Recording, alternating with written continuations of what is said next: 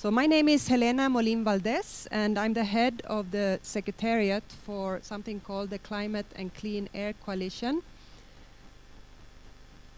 You see your translation channels on the screen over here.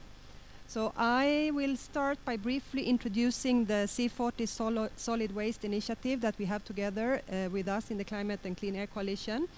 And then we will have three very exciting presentations from three cities, the city of Berlin, Houston, and Oslo, and followed by a conversation up here on the podium.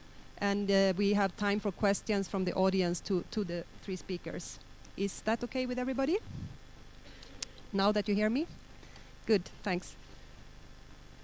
So, globally, waste management is responsible for 3% of the total greenhouse gas emissions. You probably are aware of that. And actually, because I'm working on short-lived climate pollutants myself, such as methane, black carbon, and tropospheric ozone, 2/3 of all methane emissions actually comes from the landfills. So that's a big number, in addition to the 3% of the total greenhouse emissions. As you might know, methane is a very powerful greenhouse gas. In some cities, especially with lower energy consumption, the figures are much higher than 3% as well, especially in regions like Latin America, where waste management can be responsible for more than 14 or 15% of the total greenhouse emissions. And of course, landfills is one of the major focuses for that. Yes, here it comes. So waste generation is increasing faster than any other pollutant, including the CO2. We are all aware of plastic mountains clogging our sewers, rivers, and oceans, and causing floods, which is the biggest problem, I think, but also economic and environmental damage. I used to myself work on disaster risk reduction programs and leading something called the Resilient Cities campaign. And obviously, flooding caused by improper waste management was one of our major problems in many, many cities. It's also one of the largest costs to municipal budgets, as I'm sure you are all aware of. And the global perspective is pretty worrisome. During last century, we all became more affluent and we are all consuming more. And in many countries, this is increasing extremely quickly. Look at China, for example, but many other parts of the world. And last century, the waste generation increased tenfold over the century, but by 2025, it's perceived to even double. And by the end of this current century, that if the trend continues, we will have more than triple amount of waste to take care of. It's a huge scenario to think through. Next, yes. So waste management challenges are, of course, especially acute in emerging cities with increased consumption and demand for better services. Do we have somebody from Shanghai, Seoul, Rio, and Mexico City in the room?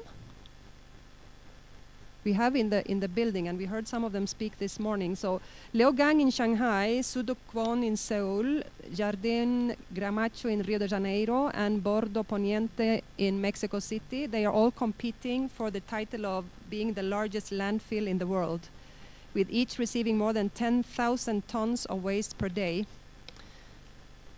So this is part of the conversation we are going to have today, and I'm trying to get next slide. Doesn't work. Yeah. So, of course, not is all bad news, and that's what we are going to discuss today, and that's why we are working with C40 cities to reverse the trend and to look at opportunities for change. And, of course, we heard even some examples this morning from the mayors talking this morning. And just to add a few other ones, cities in North America and European cities in particular have been demonstrating that by raising the disposal costs, there is a direct impact on waste generation. We heard Mayor Jensen this morning talk about Copenhagen, And in 1988, Copenhagen sent over 40% of its waste to landfill, and today it's less than 2%. It's quite impressive. And that's because they are implementing a very systematic, long-term integrated program on waste management. In the 90s, San Francisco of California set out to become a zero waste city by 2020 and to divert all of its waste from landfills through reduction and recycling. And we had San Francisco with us in one of our events just recently and heard that they are now close to 80% of actually reaching this very ambitious goal. The 3 R's, reducing, recycling, and reusing, that's what is guiding our work here. Oops, let me go back again. So this morning, some of you or all of you probably heard the launch of the C40's Climate Action in Megacities 2.0 report. I have to quote Cristiana Figueres here, and I haven't read it neither, and I promise to do this afternoon as soon as I get a copy of the report. But just to take out some of the figures that C40 cities are reporting on related to waste management, which is pretty encouraging. Out of the 8,000 actions, 1,039 are in the waste management sector, so it's a good number. 65% of the climate actions that are being taken in the waste management sector are reported as being transformative, and that's the highest of any of the sectors. And this means that the changes reported on are impacting on the whole city. 50% of waste actions are related to the treatment of waste. 40% relates to waste reduction, which I'm personally very encouraged by. And 10% refers to the waste collection, all of which contributes also heavily to greenhouse gas emissions. 30% of organics management actions focusing on source separation policies. I know that we will have some diverting ideas about this in our panelists, which will be good. We have 86% of the C40 cities reporting on intention to expand their waste management actions that are not already transformative, with a particular focus on waste source separation policies. So it's very good news. So I just will go through a few minutes also on our current partnership between the C40 cities and the Climate and Clean Air Coalition to reduce short-lived climate pollutants. As you know, the C40, in addition to being a networking organization, it's also pursuing specific partnerships that will help the cities to deliver high value and accelerate action among cities. And this is where the coalition that I'm leading comes into being. Our coalition for climate and clean air was launched in 2012, a little bit less than 2 years ago. It's a coalition of governments. It was launched by 6 countries and UNEP and has since expanded to more than 75 partners, half of them countries, half of them roughly international and specialized NGOs, private sector entities, and others. We are focusing mainly on what we call the reduction of short-lived climate pollutants, such as, I mentioned already, methane, which is very related to the waste sector, black carbon, a big component of PM 2.5, and also a big polluter when it comes to burning of waste, tropospheric ozone, and hydrofluorocarbons, HFCs. And our purpose in the coalition is to reduce near-term impact on climate, to be able to retain the 2 degrees Celsius as has been agreed upon globally in a short term and a near term. But most importantly, it's about increasing health benefits and avoiding much of the 3 million deaths of today. That's actually a result of air pollution. And also to increase crop yields, which are heavily affected by, in particular, tropospheric ozone, to which methane is one of the major contributors. So we are really talking about development here and more livable societies by reducing air pollution and working on clean air. So with C40, we have been working since the very beginning, and we launched together during the Rio conference on sustainable development in June in 2012. the initiative on municipal solid waste. And it was launched then by Mayor Bloomberg, New York, former President Bill Clinton, and then Governor Babatunde Fashola of Lagos. And they encouraged many cities to join this initiative and work together to reduce short-lived climate pollutants as one of the many strategies for sustainable cities and climate action. So this partnership of the coalition, in addition to the C40 Cities Climate Leadership Group, we have ISWA with us, the International Solid Waste Association, a very important partner, the United States Environmental Protection Agency, Environment Canada, the Ministry of Environment of Japan, and an entity called IGES of Japan, which specialized in waste management, the Global Methane Initiative, the World Bank, of course, my base organization, UNEP, United Nations Environmental Program, and the Center for Clean Air Policy, and a few others. So the intention of this initiative and program is to bring together technical experts, policymakers, and city managers to plan and take action in a systematic way. I just wanted to mention also, because we have Cristiana Figueres with us in this conference, that the coalition, the Climate and Clean Air Coalition, work mainly on short-lived climate pollutants, but of course the long-term objective of all of us is to make this complementary to reducing CO2, which is the real, where we will make the real difference in terms of global warming. So our initiative of the CCIC, the coalition with C40, is working with the world's leading cities to tackle these sources of emission. Those include the capping and closing of open dumps, capturing and utilizing landfill gas, and proper waste handling, especially on the organic waste. And specific activities include city assessments to identify and quantify the short-lived climate pollutant emissions from the waste sector. It provides opportunities for direct technical assistance on projects, policies, and overall capacity building efforts from any of the partner organizations that I just mentioned before. It's a platform for exchange of knowledge, expertise, and experience with like-minded cities. We have our next major meeting for Asian cities in Surabaya later this month, and it's going to be back-to-back to a ministerial 3-hour meeting that is organized on an annual basis in the region. And we are strengthening linkages to national policy framework and financing. I listened carefully to the discussion this morning among the mayors on this particular subject.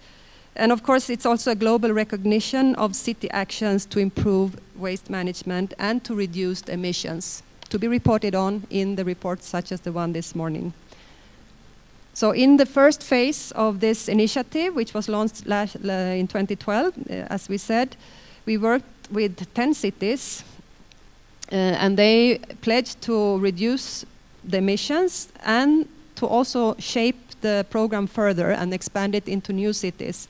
And during this first phase, C40, as one of the major partners, brought several cities to the table, among them Rio de Janeiro, Lagos, Lima, Dhaka, and Ho Chi Minh City. And the C40 cities of New York and Stockholm joined a bit later and are acting as leaders and mentor cities in the initiative. So it's all about bringing cities together, same philosophy as C40, and linking it to very specific technical cooperation opportunities and moving forward, mentoring others and taking action in each of the cities that are joining the initiative. We have now launched the second phase of this initiative, and it's designed to scale up and grow, both as a network and as a knowledge platform among the cities, including case studies, etc. Just to mention a few actions already taken. Rio, for example, and Mayor Pais is not here, but he has excellent staff working on waste that we know. Rio is looking to optimize its collection routes to reduce its fuel consumption and carbon footprint, improve its landfill operations and leachate management, and working with large generators to divert organics from landfills and producing soil amendments for forestry projects. Very specific activities. Stockholm is improving its technological processes for resource recovery to enable them to also recycle textile fibers and a few other things.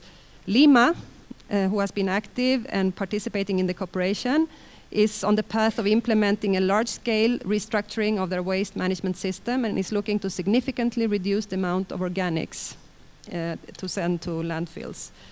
Addis Ababa is looking to improve their collection efficiency and disposal procedures, and is also seeking collaboration from other cities to develop comprehensive long-term integrated waste management planning. And finally, San Francisco of California. We also work with Little San Francisco in Cebu region in Philippines, but this is big San Francisco in California.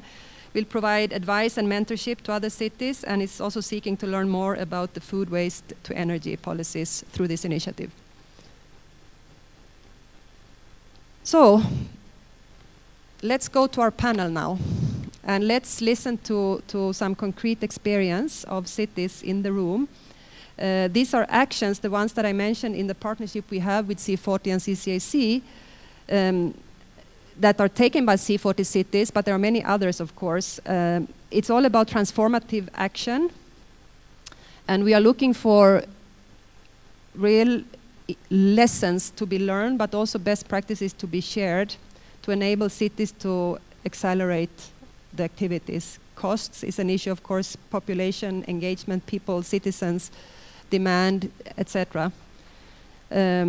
From our perspective and the coalition's perspective, it's also very much an issue related to health benefits, to productive benefits such as on crop yields, as I mentioned before, and of course, ultimately also the climate benefits and social sustainability and social equity. So in this session, we will invite 3 speakers, one after the other. They will come and present their case and their experience to us, and afterwards we will have them all in front here, and you will be able to ask questions, and we will have a conversation about where do we go next. So the speakers are Christian Gaebler, who is the Permanent State Secretary of Berlin. It's Laura Spanjian, Director of the Office of Sustainability of the City of Houston. And we have the governing mayor, Stian Berger Røsland of the City of Oslo with us. And please help me to welcome our first speaker to the podium, which is Mr. Christian Gaebler, the Permanent State Secretary of Berlin. Christian, please.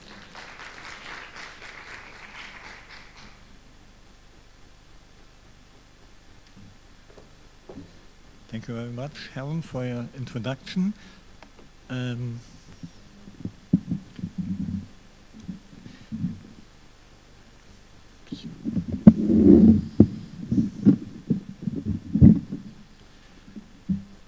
Ladies and gentlemen, I'm very pleased to see you all today. Now,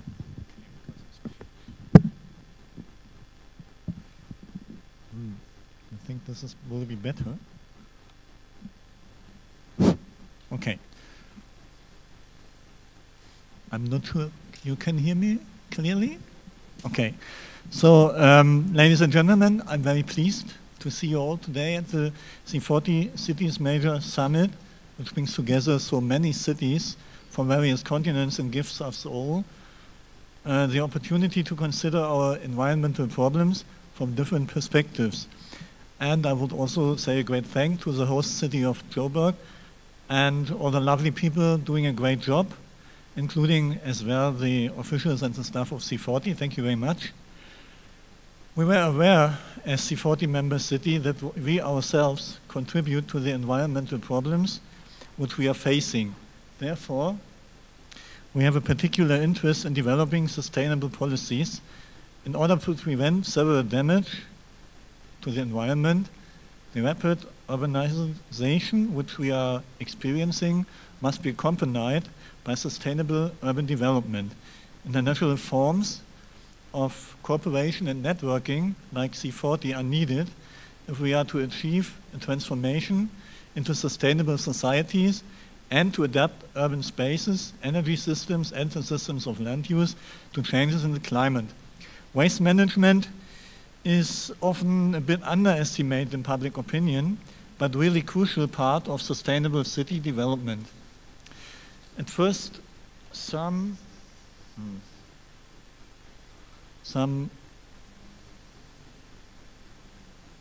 To the left or to the, sorry. Ah, okay. Thank you, sorry. First, some words about Berlin, because I hope everyone knows where it is, but I don't know if you know every figures about our city.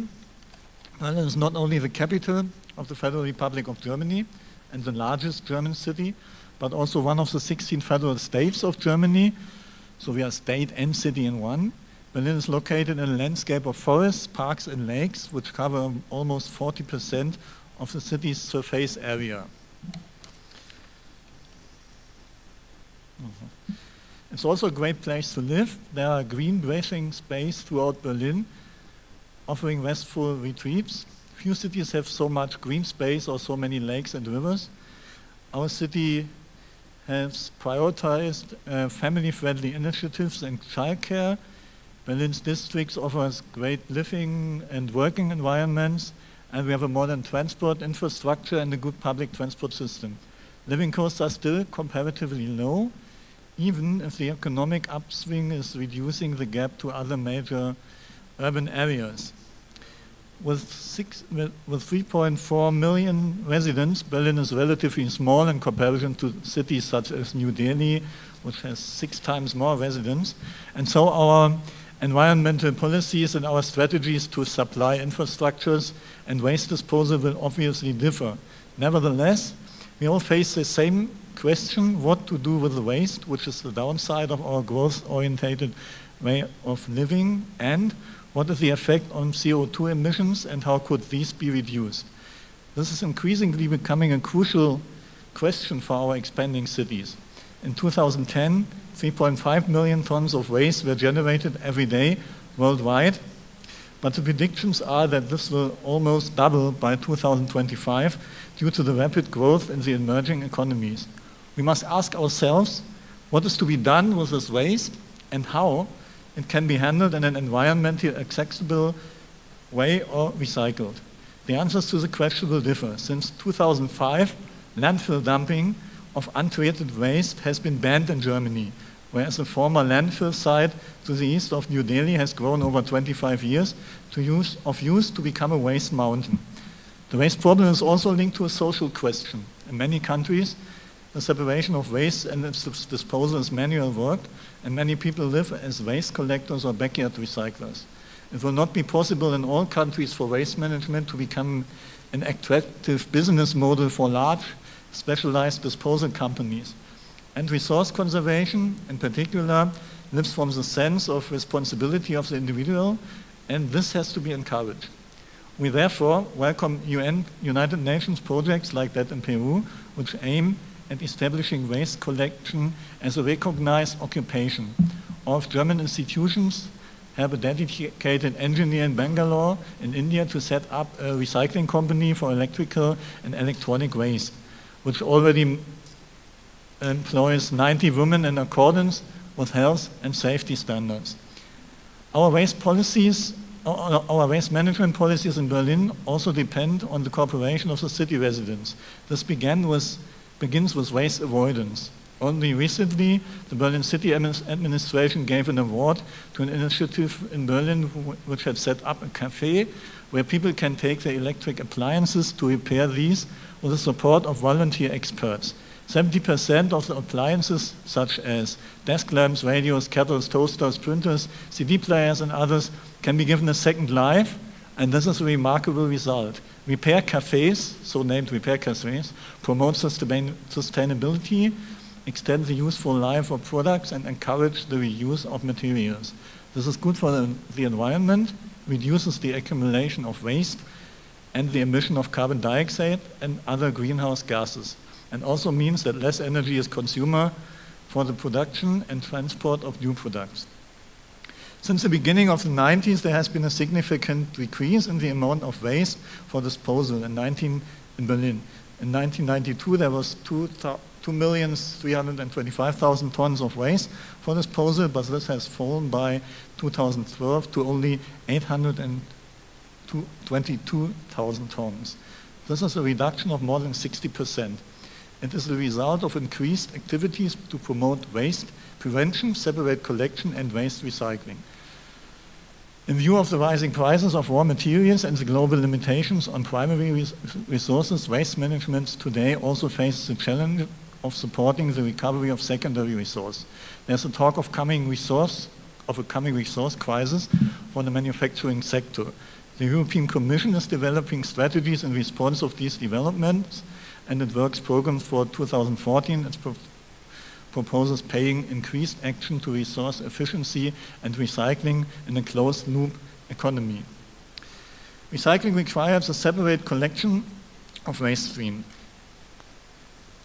In Berlin, different bins and containers are provided in order to achieve these. They are placed in the backyards to make it more comfortable for citizens to separate their waste. This is different to many other regions in Germany where you have to bring recyclable materials to recycling stations outside the housing areas. In 2013, a new bin was introduced in Berlin for light packaging together with other valuable plastic and metal recyclables such as toys, pots, and pans, tools, or plastic bowls. This makes recycling easier for residents. We expect to collect an additional 25,000 tons of recyclables every year. Additional, at 50 recycling stations in the city with 6 collection points for harmful substances, members of the public can hand in domestic recyclable substances, for example, bulky waste items, wood, scrap, paper, electric and electronic waste, as well as problem waste. Every year, the recycling stations collect some 140,000 tons of recyclable materials and 3,000 tons of harmful waste. Coming back to the slide here, you can see some of the bins. It's not all, because we have different colored containers which are provided in the backyards. Blue ones for paper, green, white, and brown ones for various colors of glass, yellow and orange for packing and similar materials, brown for organic waste, and gray for residual waste.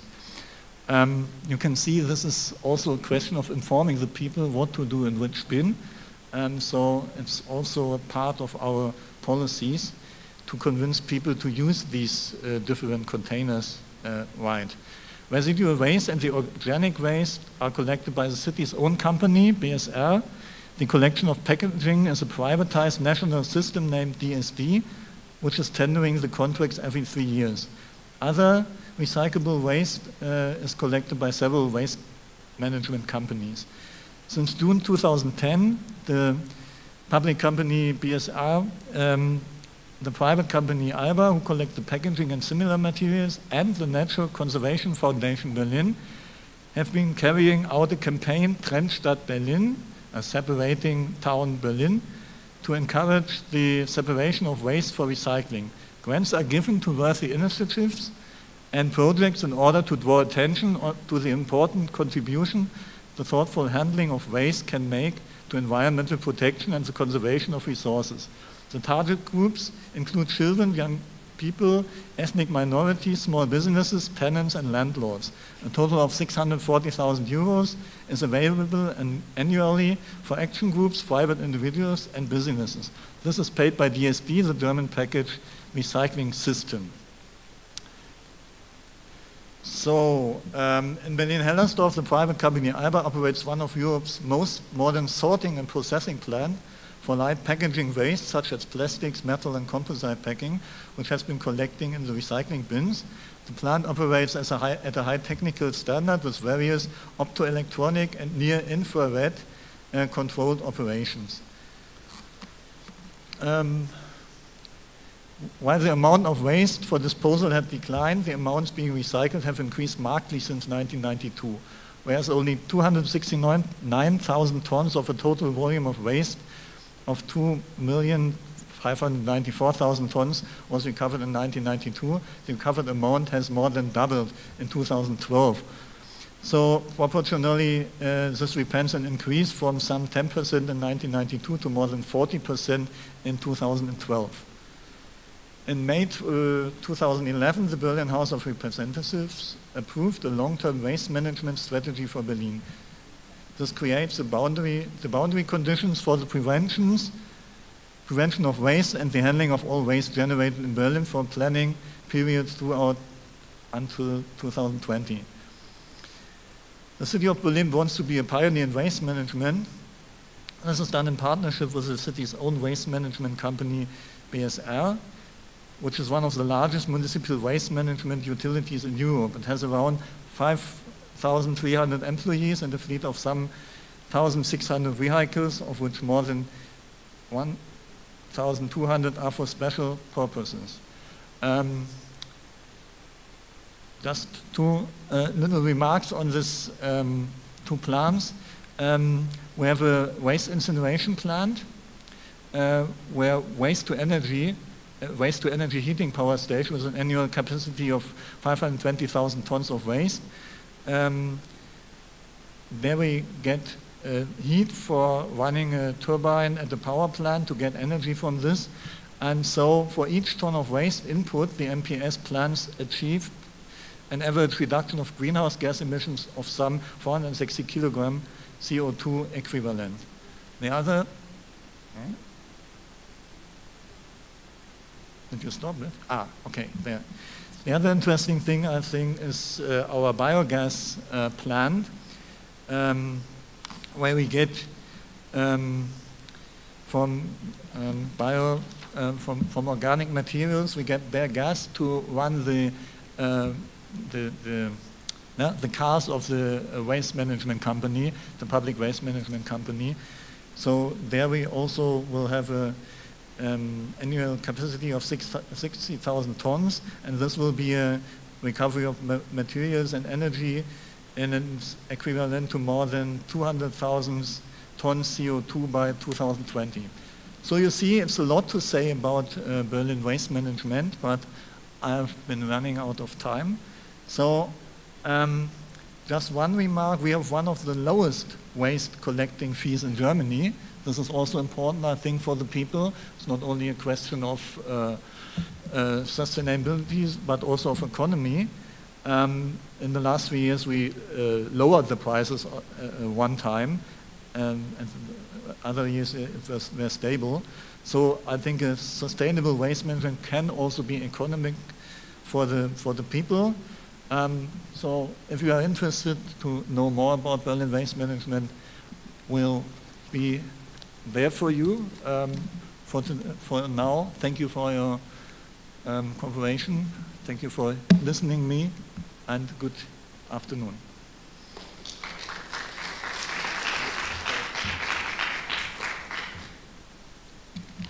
Thank you very much, Christian from Berlin. We will have opportunity to continue the conversation with you and the other speakers just after, so please keep your questions to yourself. So let me now invite Laura Spanjian. She is Director of the Office of Sustainability of Houston.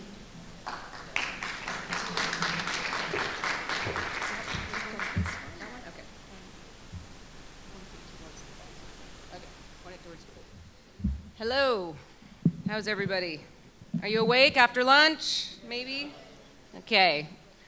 Waste and trash usually doesn't, inspire huge passion, but we'll try to be passionate for the next few minutes about this, because I am passionate about it. So I'm Laura Spanjian. I'm the Director of the Office of Sustainability for the City of Houston. You heard our mayor speak earlier today about some of the things that Houston is doing. And one of them is waste. So just to give you kind of a sense for those of you who haven't traveled to Houston or don't quite know where it is, we are a large city in the United States, fourth largest city, 2.1 million people, 6 million in our metropolitan. We're a very sprawling city of 600 square miles. You can see the large sprawl represented by the lights in this photo. And as you know, we are the energy capital of the United States, and in many respects, the oil and gas capital, and trying very hard to be the renewable energy capital as well. So that's a little background on Houston. Just to kind of dive into this, because I know we started a little bit late. So just kind of give you a context of where our waste work is coming from. So our City of Houston emissions, not unlike most cities, most of it is in our building energy usage. A little bit more so in Houston because we're a very hot and humid city. And so our buildings use tons of air conditioning, and so we have sort of more energy usage, I think, than a lot of cities. We're also a sprawling city, and so we have lots of people drive in their cars, they commute, so our emissions come from transportation. We're definitely trying to change that. About 10% comes from waste, most of that from methane from our landfills. Just to touch on the two areas that, before I get to waste, some of the areas where we are a leader, because we're not a leader in waste yet, but we're trying to get there. As the mayor said earlier, we're the largest producer, Texas is the largest producer of wind energy in the United States. By the end of 2015, we should have 18,000 megawatts of wind energy produced just in Texas, which is pretty amazing. We've benefited from that. We're the largest municipal purchaser of renewable energy, and we buy wind from our wind farms in Texas. We're also a leader in municipal building energy efficiency, really trying to lower the energy usage of our city buildings. We've retrofitted 120 buildings, have another 20 on deck, and hopefully more after that. So we really want to make our buildings energy efficient and be sort of lead by example. On the transportation front, in that bucket of emissions, the things we're doing, you also kind of heard from the mayor, 3 new rail lines are coming online. We've got a BRT line coming. We are expanding our hike and bike trails. We have a $200 million bike initiative that was passed last year. We're trying to build complete streets. We're very invested in electric vehicles, trying to encourage people to buy electric vehicles. So everything we can do to try to reduce those tailpipe emissions in city. So the third area, which leads us to our discussion today, waste. The mayor said earlier today also, we're not proud of our waste numbers. When she was mayor, when she first became mayor a few years ago, our diversion number was 2%. That is awful. So we started to kind of think about what could we do to increase that. Now, there's a couple reasons our diversion is so low. One is we don't have a waste fee. We're one of the few cities that just has no fee. It's great to hear that Berlin's is so low. Most cities that have high diversion rates have a very high fee. That's how they pay for it. We have no fee and we have very low landfill costs. So it hasn't been a high priority for administrations to do it, but it's been a priority for us because we want to reduce our emissions and we want to be a leader in all areas. So our diversion rate started to go up in 2010. We introduced single stream recycling. We increased our dual stream education, those bins that you see right there. And we implemented a mandatory compostable bag yard waste program so people could compost their yard waste. So our numbers went up. That was good. Last few years, it's gone up even more. We're now at 22%. Most households are on single stream recycling. But when you look at if you look at that number of 22%, only 8% of that is actually recyclable materials. The rest of it is yard waste that people are composting. So while we were doing this, we asked ourselves, what could we do better? What's going on out in the waste world? And there's if you look at the average, the United States, the average of recycling rates in the US, it's hovering around 34%. And that's after many decades of recycling education and sorting and all kinds of things. The number is still, the average is still hovering around 34%. The cities like San Francisco and others are very few and far between. There's not many cities, hitting 80% targets. So we sort of realized, we're Houston, we're a city of innovation. Are there new technologies out there? What is the future of waste in the US or globally? And can we try to figure out how we can do better than what has traditionally been done by separating out recyclables from trash? So it kind of led to this perfect storm. We started doing research. We took tours in Europe, England and Germany, and tours in California, did research in some innovative things happening in Canada. We had tons of meetings and discussions about this. I'm really very, very thankful to C40. I will forever be indebted to them on this issue, and particularly Ricardo Cepeda Marquez, who's now head of the Waste Network for the C40. Congratulations. He was an integral member of helping us they actually wrote a report for us, sort of a third-party review, to see if we were, the things that we were thinking about, were we on the right track? Was this crazy, or was this something that we thought we could actually do differently? And they said, you're kind of thinking in the right direction, keep working on it. And we also worked with ARUP and the C40 on a waste innovation tool. So where we got to, our little name for it right now, it may change in the future, it's called One Bin, really technically One Bin for All. So the whole idea is, instead of sorting out all of your different things, which is what we've been taught to do for years, the idea is instead put everything, it's almost like you're going back to the future, put everything into one bin and let all of it, everything, go to a facility and use technology to sort the materials into different commodity streams, and then take those streams and do things with them, and either make money for the city or increase your diversion, or both. So this diagram is a little bit hard to see, but the three major areas where we think there's innovation and we think this kind of the future of waste is, you know, they separate out when you get that one bin, right? It dumps on the floor, get the recyclables out. That's just basic, right? The aluminum cans, plastic, all of that. Second piece is the food waste.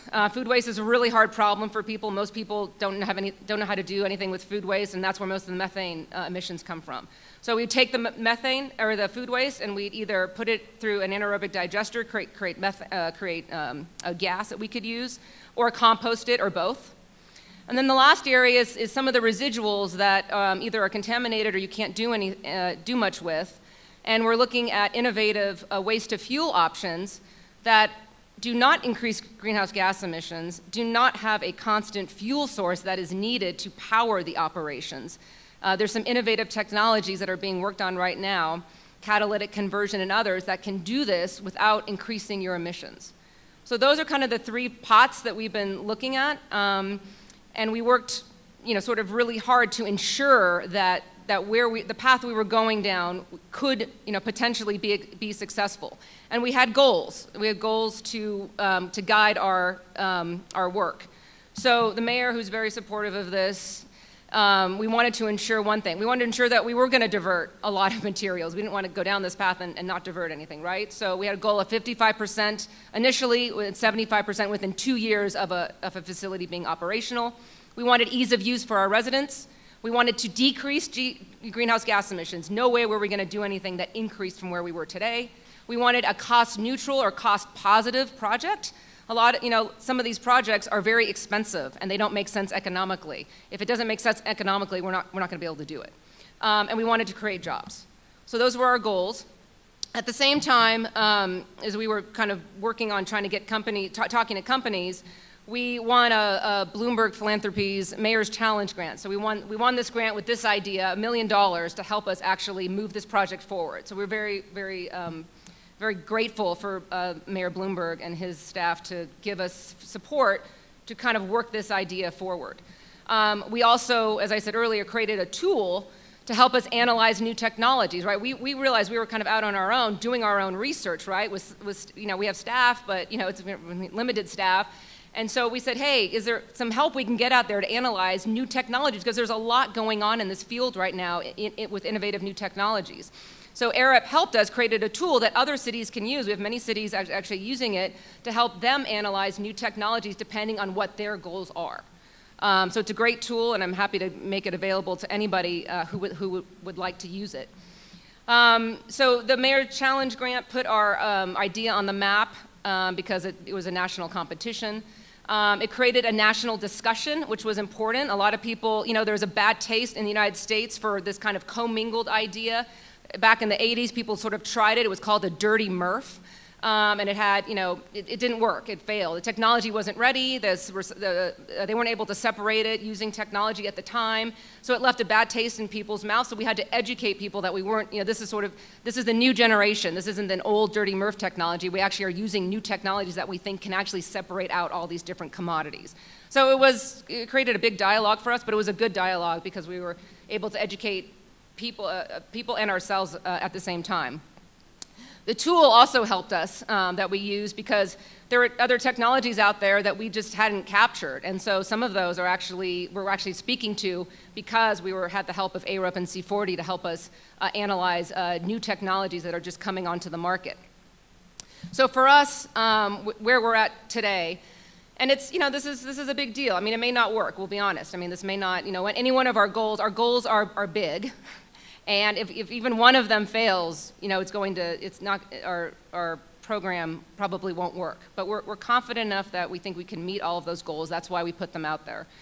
We put an RFQ on the street last year. We had 11 firms bid, which was very exciting for us because we had some people bid that we hadn't even been talking to that much, and so we had a lot of interest. And so we're in the process of shortlisting those right now.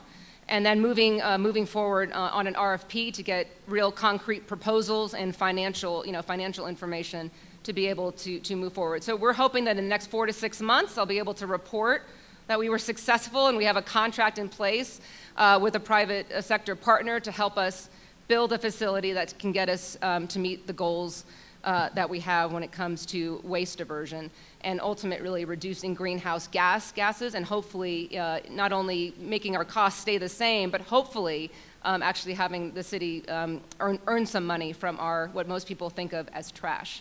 So I just want to thank you so much for having here today. I'm happy to answer questions afterwards. I know that we are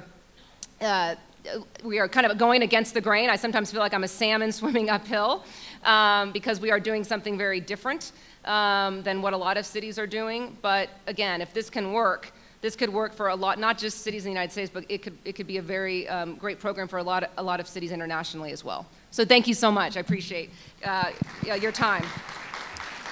I also just wanted to call out our senator from the state of Texas, who's a huge supporter of all our sustainability initiatives, traveled with the mayor here today, and he's in the audience, Senator Rodney Ellis. I just wanted to call you out. Thank you.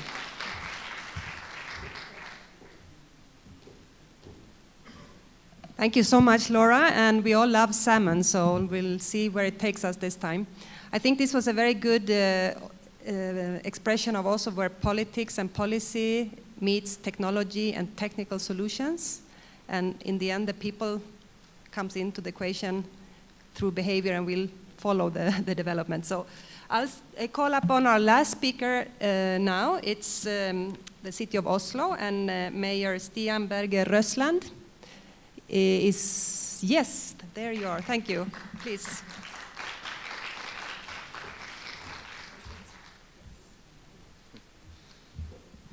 Ladies and gentlemen, good afternoon. And I can start with a confession. I did not go into politics when I was 15 years old, imagining I would give a speech on waste management some years later.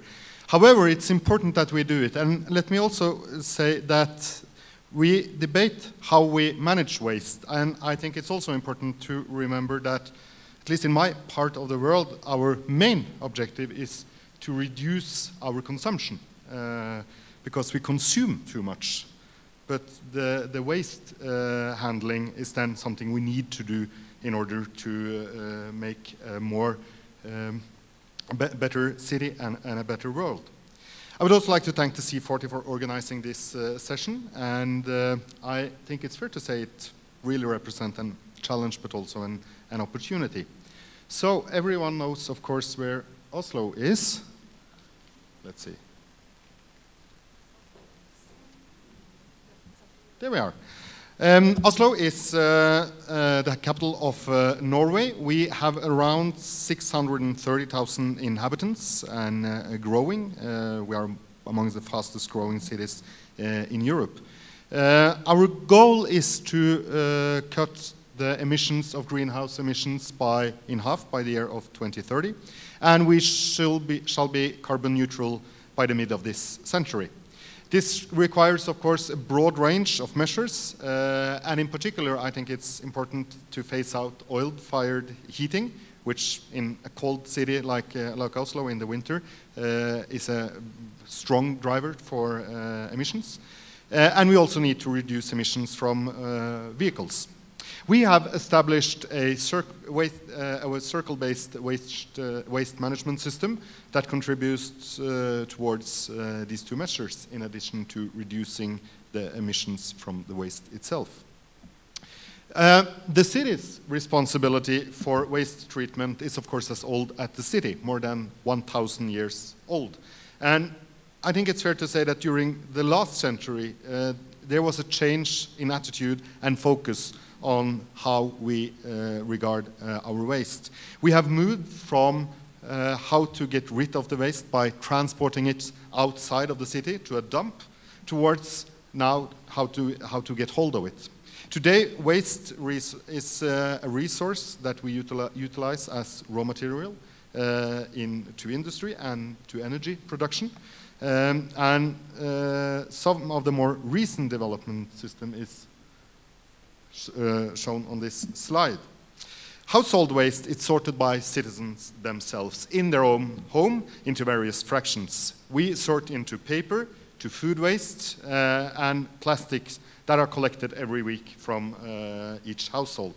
Metal and glass packaging and textiles are delivered to more than 750 recycling points all around the city. We also collect hazardous waste twice a year from each household.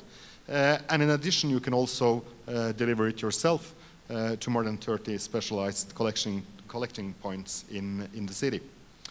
2 modern recycling stations take care of all bulky waste, and 1 new is under construction.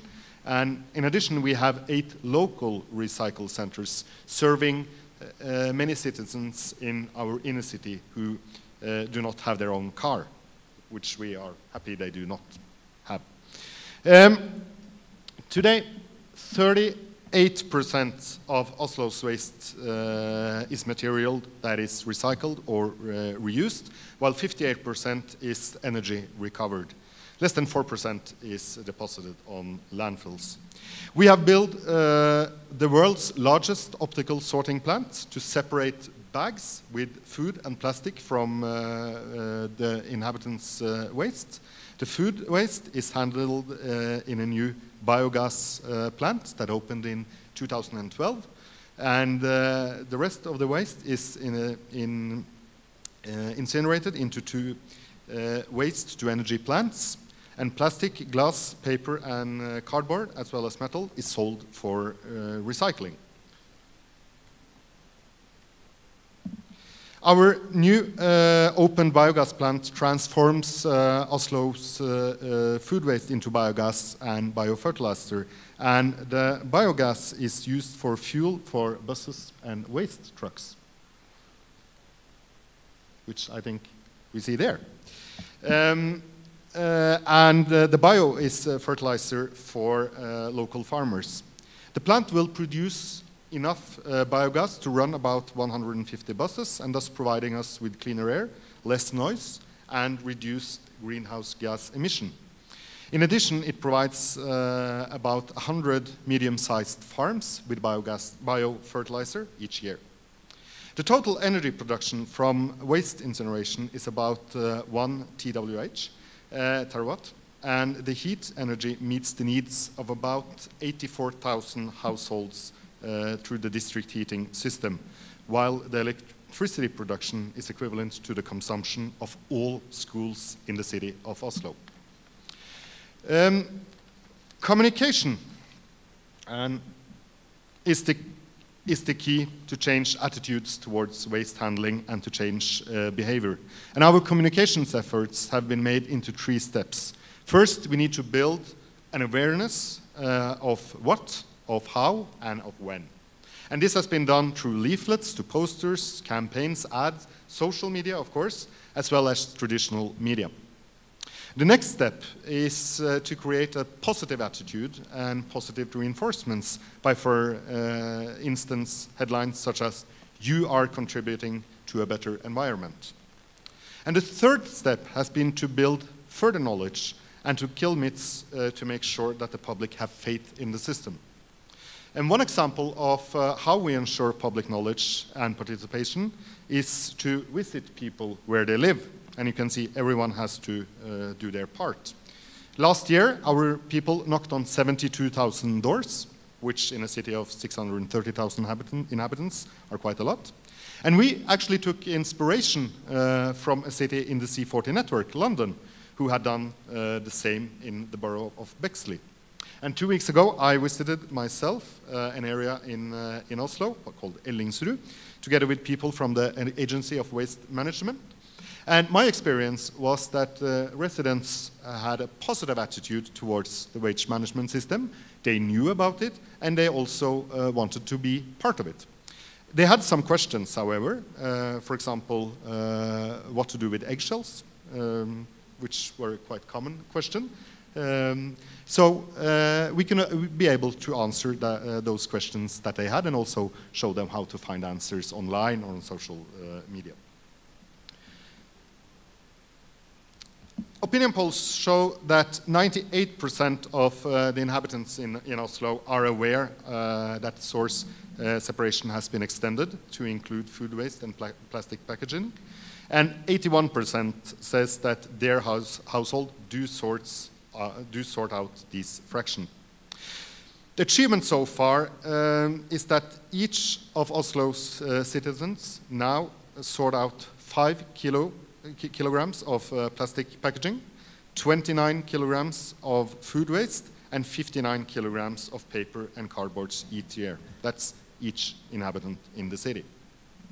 A life cycle analysis shows that our waste management system reduced the emissions of greenhouse gases with 135,000 tons in 2012. Oslo still have some, no, I still have some challenges of yours. There we go. We still have some challenges ahead of us to reach the goal of 50% recycling. The citizens of Oslo are positive to the sorting of the waste, but still many citizens do not use the separation system. And our success depends on participations, and we need to move citizens towards an even more positive attitude towards this. My first picture shows that the city of Oslo is formed by our blue fjord and our green forest, and our challenge for the future is to make the rest of the city a part of the green and circular economy. In our cities, most resources used by former and present generations are present in infrastructure and in homes and businesses. And the challenge is to facilitate the utilization of raw materials from spent products, buildings, and waste. And to sum up, Oslo had developed a cyclic waste system where the waste is either recycled, reused, or energy recovered. A long-term political vision has formed the basis for the transformation we have gone through. While technology is necessary for implementation, we cannot succeed without knowledge, acceptance, and actions of our inhabitants, and we require to communicate with them.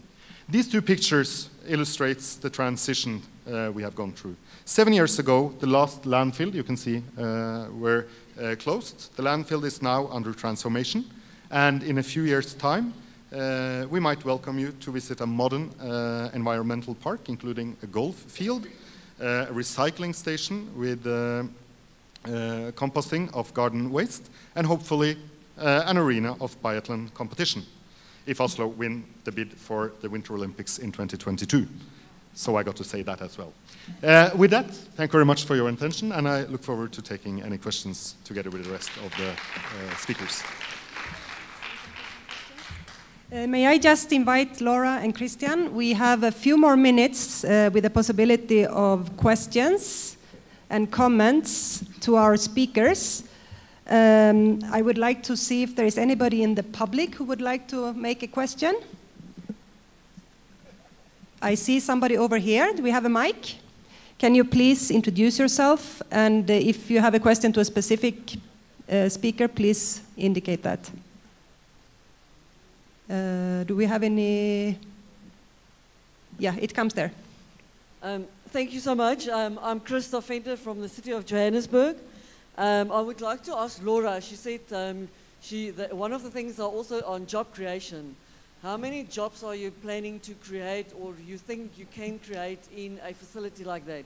Or are you also planning only one facility or several of that type of facilities? Great question, thank you. So for right now, we're considering one facility. The city of Houston itself, we have about 750,000 tons of waste, but the greater Houston area actually has approaching 8 million tons. So if we're successful with this one facility, then others in the area, there might be room for others in the area because there is a lot of waste. The job creation, there'll be construction jobs, obviously, but then the ongoing operations, we calculated, should be about 125 jobs.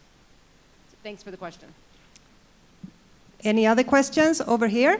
Oh, sorry, I already got the mic here. Over here. Hi, my name's Sadhu Johnston. I'm with the City of Vancouver. Thank you all for your leadership on this issue and for sharing your work with us. That was very helpful. I'd like for each of you just to outline briefly what you see as the greatest challenge that your city is facing in dealing with this issue. It sounds like each of the cities are in different places in some ways and are really pioneering getting people to change how they think about waste and just all of those issues. It's really complicated. And so I guess I'd be curious, what is the greatest challenge, and maybe a word or two on how you're approaching that challenge? Maybe Mayor Røsland, if you want to start? Or I think the major challenge in Oslo is that we produce too much waste in the first place. I think that is the overwhelming challenge. I think the waste system we now have in place can play an important part in reducing the total amount of waste we produce. And one example is, I think when people in Oslo but were able to sort their food waste into a green bag under the kitchen sink, many of us had new understanding of how much food we actually throw away. And I think that was an eye-opener to many people. Do we really need to produce all this waste, or could we do our grocery shopping a little more aware of how much waste we are going to spend? I think this is an important part of how we organize this waste system, because it enables us to make a awareness among the population of how much waste we actually produce throughout the year. Regarding the system, I think our main challenge is to get our numbers up from the 80s, close to 100, on how many take part of the system. And I think we have the communication platform in order for us to achieving that. I will use this as a closing opportunity for all of our panelists, so thank you very much. Challenges is always a good closing note. Please, Berlin. Okay, thank you very much. First, want to agree, we have to avoid waste. That's the main topic. All other things are only working on the symptoms and not on the problem as itself. So this is a question of information, and also a question if it's visible. For me, in my kitchen, I also collect everything, and it's really amazing how many packages you have there and how little residual waste if you separate really everything correctly.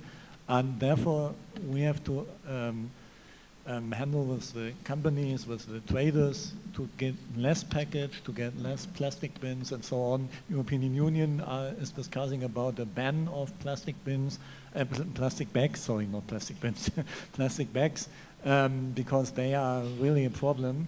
And I think important is to get the energy you can get from the waste and the recyclable materials as good as you can, and then we are really sustainable in this way. Thanks. That's a great question, Sadhu. Thank you. So obviously, you know, everyone has said there's too much waste. People use too much. Obviously, that's the case in Houston and the Houston region. So for us, you know, our goals are our challenges, right? Our goals are to increase diversion, have ease of use for residents, reduce greenhouse gas emissions, and do it in a way that's cost neutral to the city. Those are big challenges, right? But we're trying to do it in an innovative way. For us, you know, if we're successful in our approach, it will be great. But one of the areas we don't want to abandon is we don't want to abandon that idea of reuse, right? We don't want people to think just because they can now put everything into one bin that they don't have to think about separating all these things, that they can that they can have more waste, right? So we're going to have a very big education campaign about reusing, about only having one bin, you know, and if you need a second bin, you're going to get charged a lot of money for it. So we're going to really try to institute, education around this reuse, so we don't have more waste, as a result of this innovative technology, right? I mean, technology solves a lot of problems, which we hope it will, but we also don't want to lose that sort of individual responsibility piece to it, which is significant. Thank you so much for those very useful closing remarks, actually, on the future. I would look forward myself to be able to come back to you in a year's time and see where we stand. Where do we stand on the targets? They are all very ambitious, very innovative, all of the issues that you mentioned. Awareness is key. The people's behavior is key. Reducing and avoiding is key. But then, of course, technology helps, and we need to also be, live in a livable city in many, many ways. I'm just putting up the last slide, which will remind you all that this conversation have not finished. There is, as you know, recently C40 launched something they call the C40 Exchange. It's a private online knowledge exchange system. And waste is part of this conversation. And Ricardo, who is just now taking a picture, he stands over there. He is the manager of this initiative, and please join. And I make a little pitch also for joining the Climate and Clean Air Coalition as well, because it's an additional technical cooperation opportunity and exchange among cities who do great things with cities who want to do great things. So thank you so much again to all our 3 excellent speakers, Oslo, Berlin, and Houston. And thank you for all the participants. Thanks.